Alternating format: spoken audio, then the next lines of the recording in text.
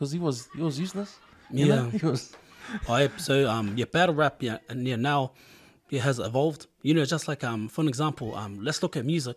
It's like hip hop to begin with. The hip hop music back in the 80s. Yeah, I believe you're familiar with Eric, B. Rakim. All of them. Yeah, hip hop was known as the four elements: DJ, graffiti, b-boy, and MC. Was that kind of style throughout the 80s. But when the 90s came, hip hop evolved with a lot of G-funk. From 213, Nate Dogg, Warren G, and them, and even Snoop Dogg. And especially with Tupac coming in with his hardcore stuff, hip hop started evolving. So the term battle rap back in the 90s was known as just a freestyle, on a beat. You're all over America, like in New York, commonly all over California, the north of America. Battle rap term was just known for all those freestylers, freestyle on the beat. But then from the 2000s all the way to right now, battle rap is now known as all acapella. So they're expecting you to write. Come prepared, do your homework, because when you structure, and it's a good feeling too. When you structure, it actually brings the best out of you. When you write, freestyling to show your creativity and stuff, it's all good, but it has a certain limit, because the downfall of freestyling, especially to a beat, is that anyone can just spit anything that's already been said before without themselves knowing.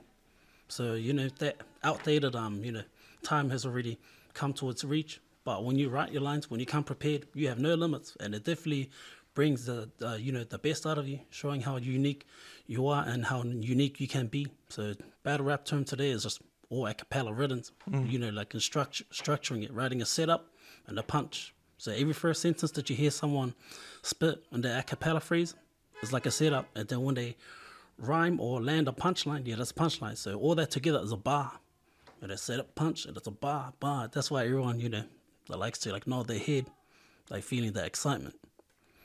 Yeah, you can see it all over YouTube, especially in America's biggest league, URL, Ultimate Rap League, and now here in New Zealand, and the biggest battle league, here in Auckland, as we already know, 1 ounce.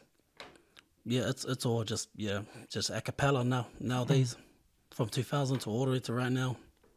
It's interesting how you talk about how the emphasis on the acapella rapping was the lyrics, because that's basically hip hop, the soul of MCing. Eh? Yeah, definitely. Just because how how the four elements, the DJ and the MCing, they're two separate.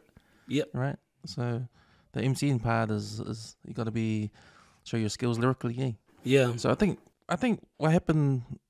It's cool that they put an emphasis on that back again when they. Yeah, definitely. Because who actually started that? Who actually not started, but who actually pushed that sort of style, like to cut the music and let's just go back to concentrating on our lyrics.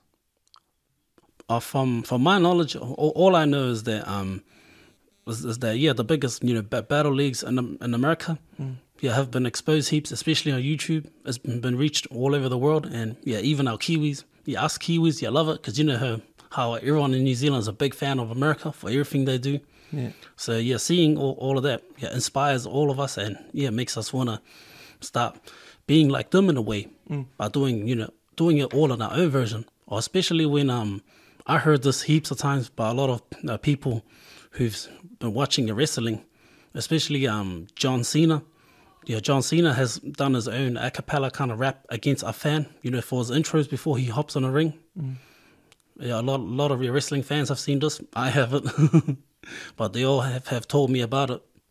So I guess a bigger name like him can definitely inspire a lot of people to get into it. And once it reaches out to us or any other countries out there in the world, then we all just seem to follow along.